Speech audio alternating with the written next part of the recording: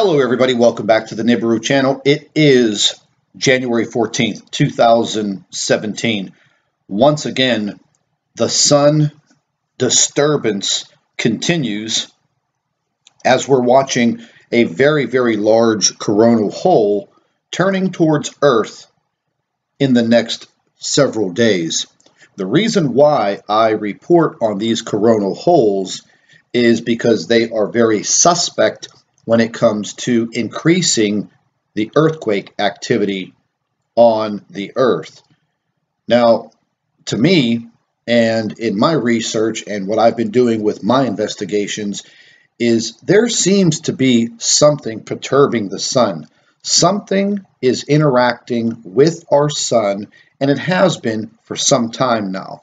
Now, we're going to go ahead and get straight into some of this information, but before we do, I want to go ahead and announce to any of our viewers and subscribers that we are now on Facebook. We've dedicated a whole entire page to Planet X and all of the current events and things that are happening with our Earth and the Sun. I will leave a link to the new Facebook page in the description box under this video. But let's get right into taking a look at this large coronal hole. Now, if you take a look at the very top of the sun, all through this very dark region, and then curving downward, it almost is in the shape of a banana, this large coronal hole. Now, just the other day, the sun had a very large coronal mass ejection, and we're going to go ahead and show that to you because we have it, and it was quite amazing. Now, one space weather website said that this CME, as they call it, coronal mass ejection, was almost a kill shot for the Earth, meaning at the time of that coronal mass ejection, if that would have been aligned with the Earth, that is what they reference to when they say that would have been a kill shot. So that would have probably been pretty close to the end of humanity. And we always seem to be in the right place at the right time during these large CMEs. But there you go. You can see that this coronal hole, and this is just another image of it, it will be turning towards Earth within a matter of days. And just a few weeks ago, we were going through this over and over again, these large coronal holes turning towards Earth. And everyone says, well, what does that have to do with us on Earth? What is the big deal? Well, past research has shown that these coronal holes, when they align with Earth, they create all kinds of problems on Earth, and they're directly now, well, basically what I'm saying is when we have these coronal holes turning towards Earth, it increases the earthquake activity, just basically in layman's terms. Not getting very scientific with you, but the solar wind and all of the particles that are just blasting out of the sun. And I'm going to show you a short video that shows this. It's amazing to see it happen. But if you live in these earthquake zones, it's not amazing when the earth is shaking under your feet. And if you're able to keep track of space weather and you happen to live in an earthquake zone, well, you can catch a pretty good idea of what might happen. So before we get into all of that, we're going to check on a few other things.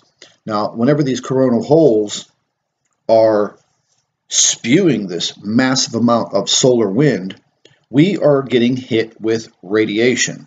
And this diagram right here, this is showing you, and this is all up to date, pretty close up to date. Sometimes there's a little lag, a day or two behind in the data, but this is showing you the Earth, the dark side and the illuminated side, illuminated by the sun. The dotted line surrounding the Earth here is basically where our satellites orbit around the Earth, kind of like a safe zone. But as you can see, this is all radiation. And we're going to go ahead and speed that up a little bit. And you can see the radiation will come in, and it is enveloping the entire Earth. Now this is actually updating as we speak, and this will start to play. Now this is our magnetopause, and this is what protects the Earth from a lot of this solar radiation.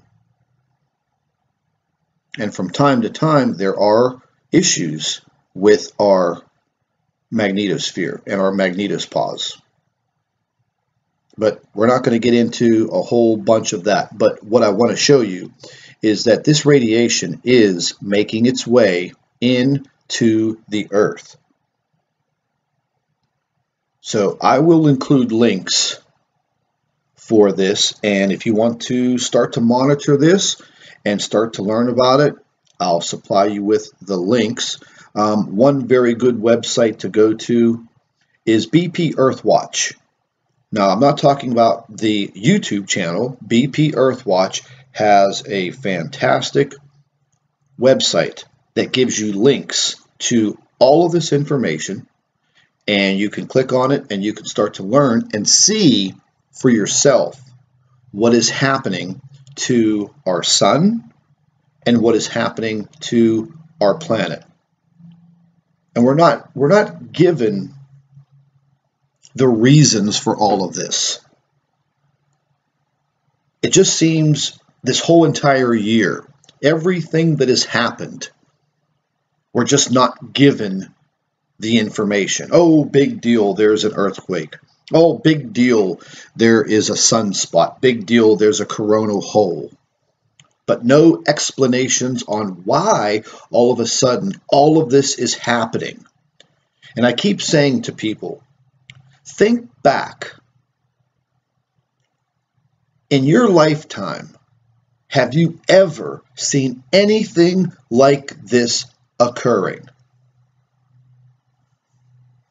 Absolutely not.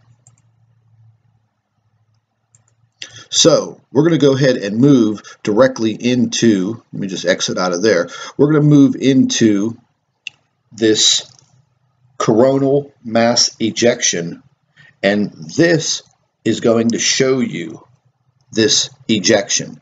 Now, if you look up here at the top, this will show you the planets and several satellites that are moving through space. Here you have the sun directly in the middle. The yellow sphere that I'm circling right here is Earth. Now, watch very carefully. You'll see the coronal mass ejection come directly from the sun, and the Earth was right about here. So that's what they were referring to when they said we just missed a kill shot from this coronal mass ejection. The Earth just happened to be in the right place at the right time.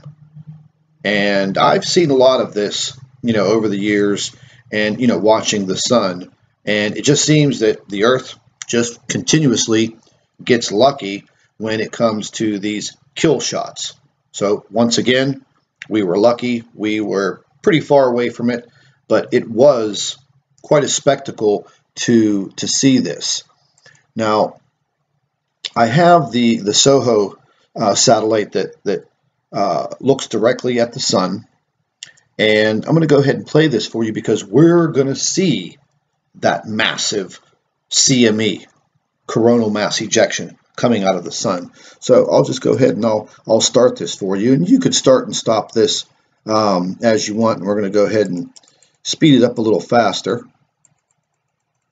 And bingo, there we go. So we're going to stop it. I'll reverse it.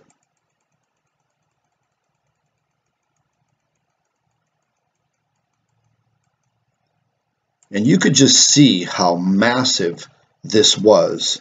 Now I'll leave a link to this also, and you can go on here and you could put in the dates, and it's quite easy to use, quite easy to learn, and you can check these things out for yourself.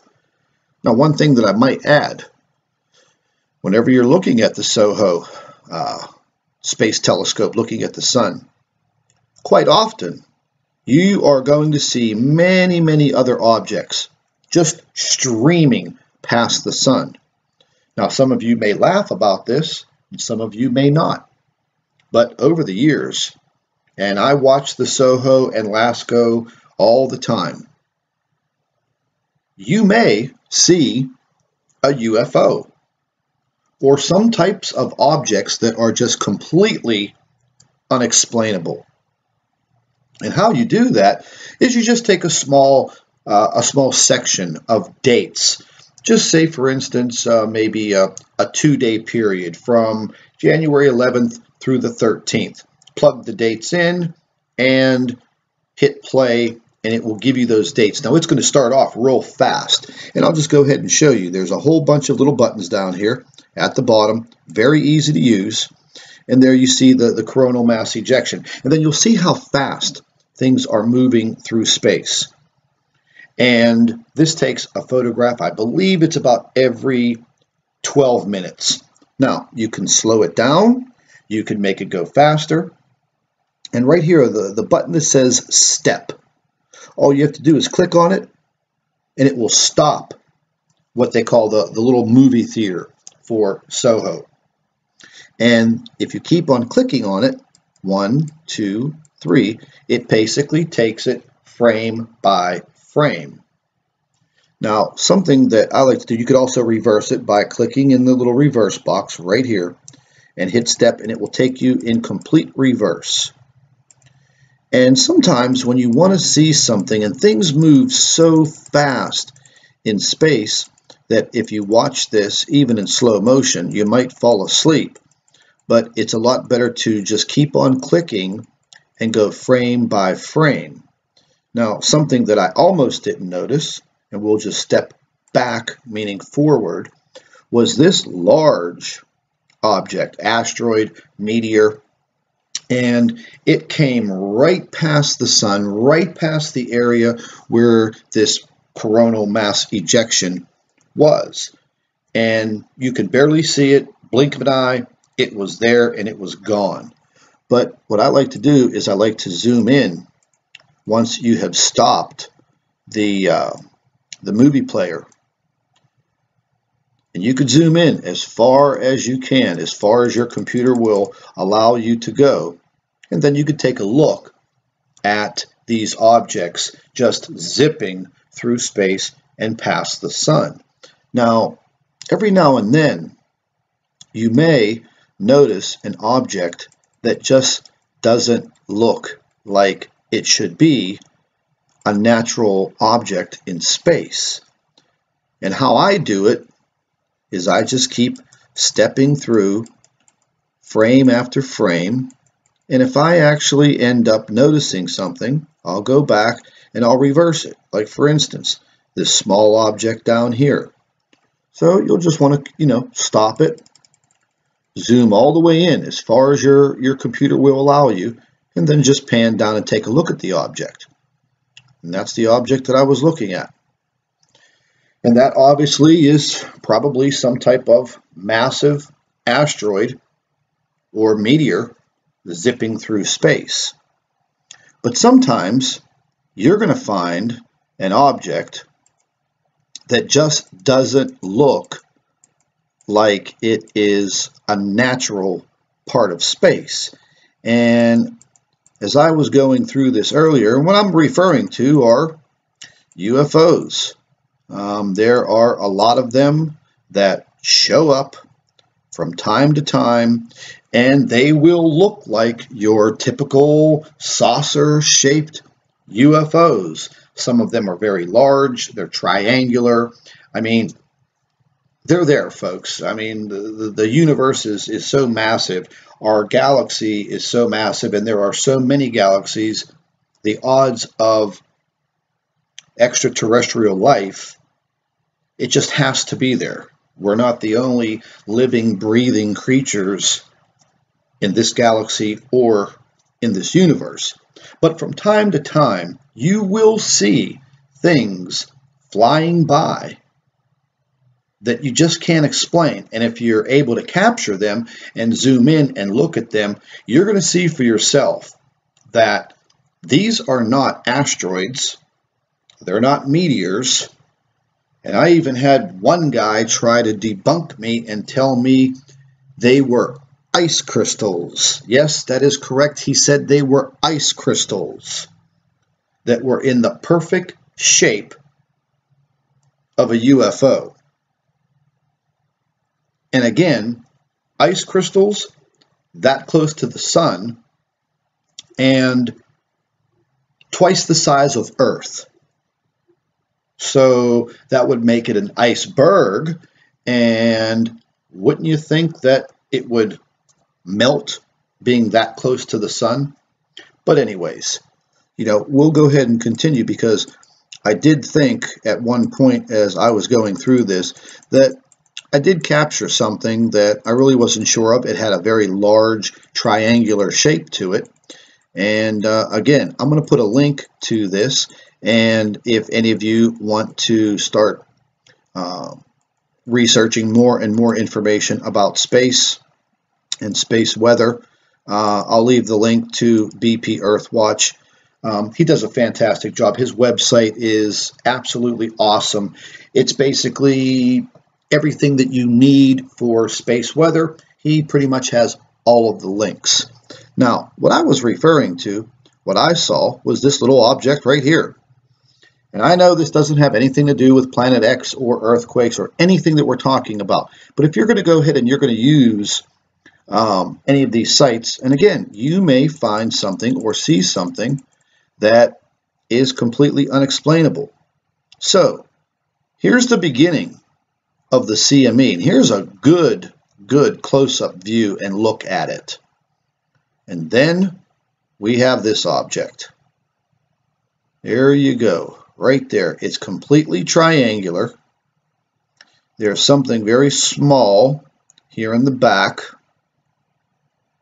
And I have seen these types of objects many times around the sun. And they're very triangular, and they're very large. Because if you look at the size of this object, and this is the sun is behind this shield. So the sun is the size of this white circle. And this big red circle just basically blocks out the rays of the sun so you can get a better view from the camera. But there you go.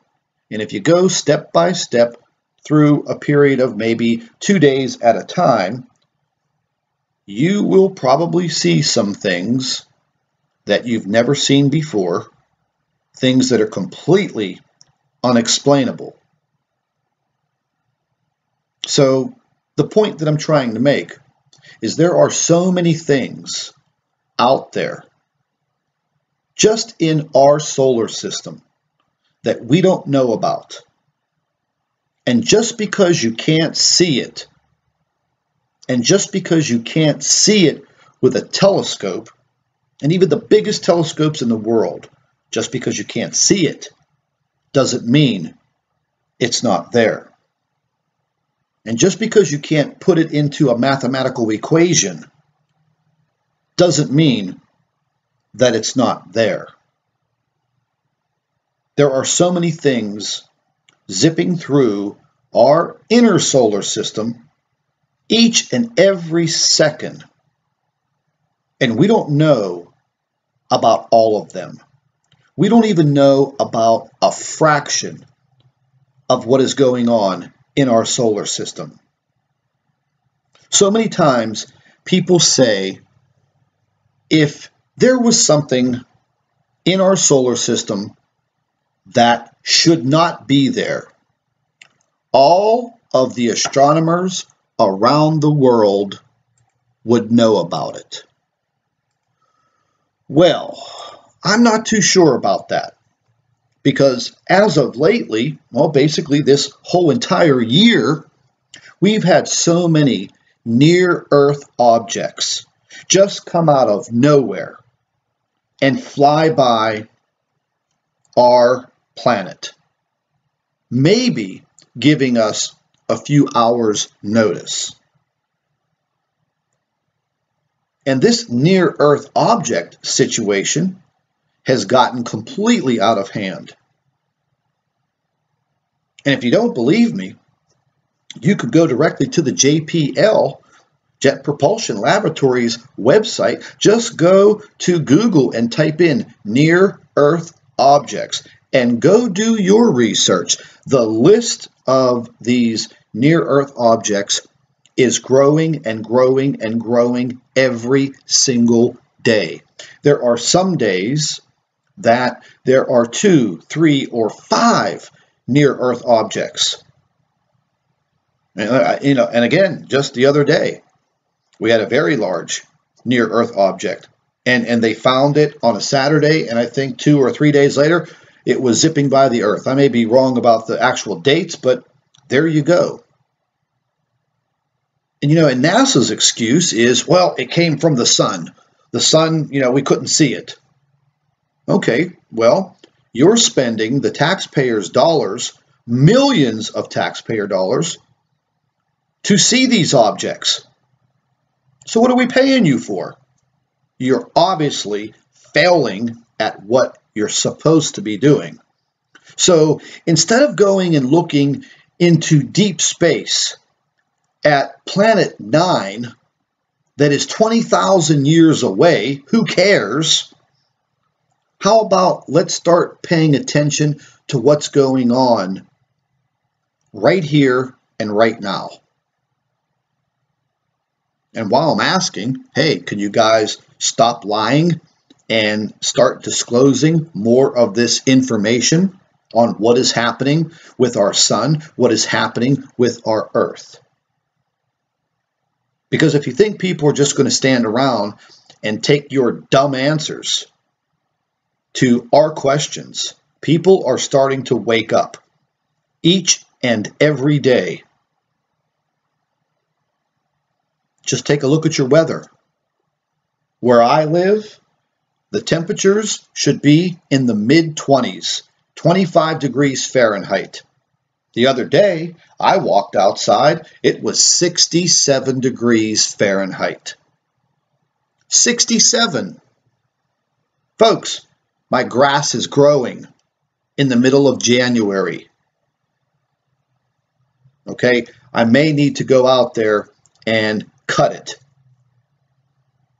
So again, for people who tell you that there is nothing going on, there's nothing to worry about, okay, you know what? Just leave those people alone. Don't even waste your breath anymore. Just forget about them. You're not going to make them see anything until it is right upon them. And then they're going to start crying and begging for the information and for your help. And if you're a kind human being, then you'll help them. But this is just showing you that each and every day over this whole entire year of 2016 leading into 2017, we're under the gun every single day. That's what it seems like to me. Other people may have another perception. But with everything going on around us, the earthquakes, now the volcanic activity, what is happening to our sun, what is happening to our Earth. So stay tuned to all of this information. Stay tuned. Keep your eyes open. Keep your ears open. If you do a little homework and do a little research, you'll start to understand and you will start to see with your own eyes that something in our solar system, something in our skies is not right. Thank you for watching the Nibiru channel. Hello everybody, welcome back to the Nibiru channel. It is January 14th, 2017. Once again, the sun disturbance continues as we're watching a very, very large coronal hole turning towards Earth in the next several days. The reason why I report on these coronal holes is because they are very suspect when it comes to increasing the earthquake activity on the Earth. Now, to me, and in my research and what I've been doing with my investigations, is there seems to be something perturbing the sun. Something is interacting with our sun, and it has been for some time now. Now we're going to go ahead and get straight into some of this information, but before we do, I want to go ahead and announce to any of our viewers and subscribers that we are now on Facebook. We've dedicated a whole entire page to Planet X and all of the current events and things that are happening with our Earth and the sun. I will leave a link to the new Facebook page in the description box under this video. But let's get right into taking a look at this. So before we get into all of that, we're going to check on a few other things. Now, whenever these coronal holes are spewing this massive amount of solar wind, we are getting hit with radiation. And this diagram right here, this is showing you, and this is all up to date, pretty close up to date. Sometimes there's a little lag, a day or two behind in the data, but this is showing you the Earth, the dark side and the illuminated side, illuminated by the sun.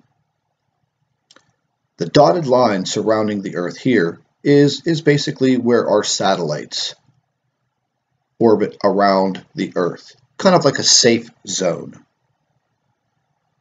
But as you can see, this is all radiation. And we're going to go ahead and speed that up a little bit. And you can see the radiation will come in, and it is enveloping the entire Earth. Now this is actually updating as we speak, and this will start to play. Now this is our magnetopause, and this is what protects the Earth from, this is just another image of it. It will be turning towards Earth within a matter of days. And just a few weeks ago, we were going through this over and over and over again, these large coronal holes turning towards Earth. And everyone says, well, what does that have to do with us on Earth? What is the big deal? Well, past research has shown that these coronal holes, when they align with Earth, they create all kinds of problems on Earth, and they're directly now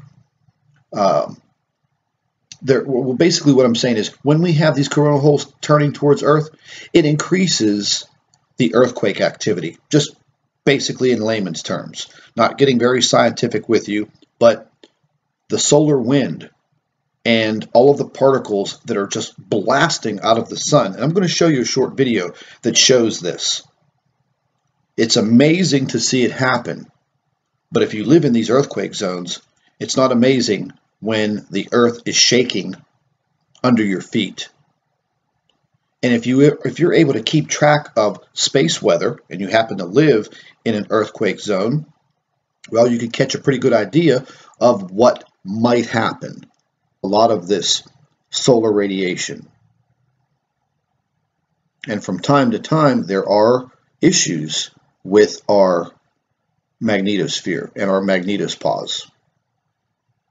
But we're not going to get into a whole bunch of that. But what I want to show you is that this radiation is making its way into the Earth. So I will include links for this, and if you want to start to monitor this and start to learn about it, I'll supply you with the links. One very good website to go to is BP Earthwatch. Now, I'm not talking about the YouTube channel. BP Earthwatch has a fantastic website that gives you links to all of this information, and you can click on it and you can start to learn and see for yourself what is happening to our sun and what is happening to our planet. And we're not given the reasons for all of this. It just seems this whole entire year, everything that has happened, we're just not given the information. This large coronal hole. Now, if you take a look at the very top of the sun, all through this very, very dark region, and then curving downward, it almost is in the shape of a banana, this large coronal hole. Now, just the other day, the sun had a very large coronal mass ejection, and we're going to go ahead and show that to you because we have it, and it was quite amazing. Now, one space weather website said that this CME, as they call it, coronal mass ejection, was almost a kill shot for the Earth, meaning at the time of that coronal mass ejection, if that would have been aligned with the Earth, that is what they reference to when they say that would have been a kill shot. So that would have probably been pretty close to the end of humanity. And we always seem to be in the right place at the right time during these large CMEs. But there you go. You can see that this coronal hole, and this